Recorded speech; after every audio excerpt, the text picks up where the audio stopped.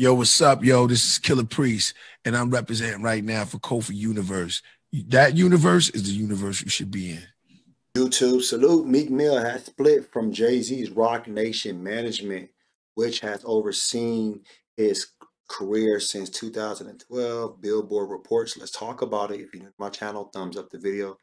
Hit the subscribe button, click the bell icon to be notified when I upload new content and go live. So the news arrives 10 years after Meek signed a management deal with Rock Nation back in 2019.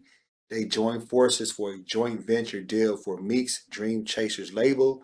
That same year, Meek teamed up with Jay-Z to launch Reform Alliance, a nonprofit organization focused on reforming parole and probation policies. Earlier this year, Meek expressed his frustration with Rock Nation and his label Atlantic Records for not promoting his latest album, Expensive Pain, which debuted at #3 on the Billboard 200.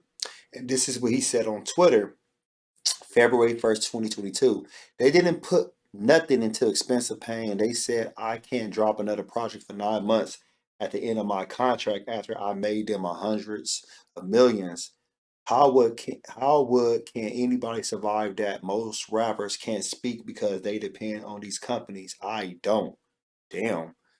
So, he went on to blast Atlantic for hurting his relationship with Roddy Ricch.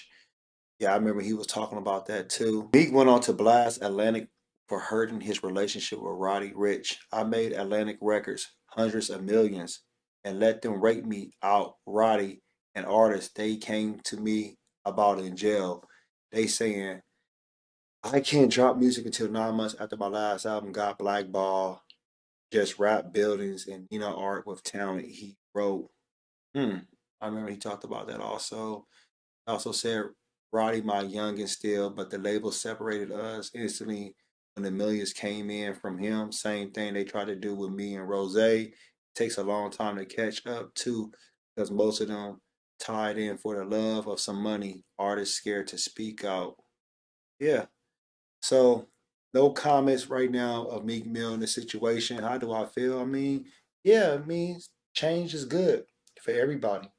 Why not? Meek Mill been doing this for a minute now. He can do it on his own. I mean, it's no disrespect to Jay-Z and Rose. Just let him do his own thing. I mean, he should be trying to drop projects all the time anyway, because Meek be making so much he has so much music. He said he had recorded over 300 songs for Expensive Pain. And then I already heard that he had a DC5 that needs to drop. He wants to drop this summer. So let him drop his other projects. And these record labels gonna be holding them back. F it then. Do you, Meek? I mean, for real. You can still be cordial with Jay and Rose. There's nothing wrong with that. But right now, do you own your masters and move forward.